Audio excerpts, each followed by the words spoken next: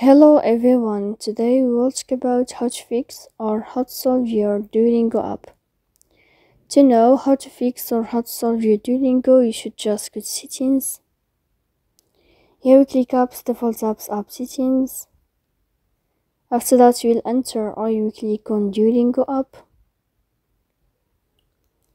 Here in this page of app info, you will click on first stop and you click OK. Then we'll enter to the window of storage. Here we click clear cache. Don't click clear data because that can cause you errors in your app. And in the end you can turn off your Wi-Fi. And you can turn on your Wi-Fi again. So please don't forget to support us by like and subscribe.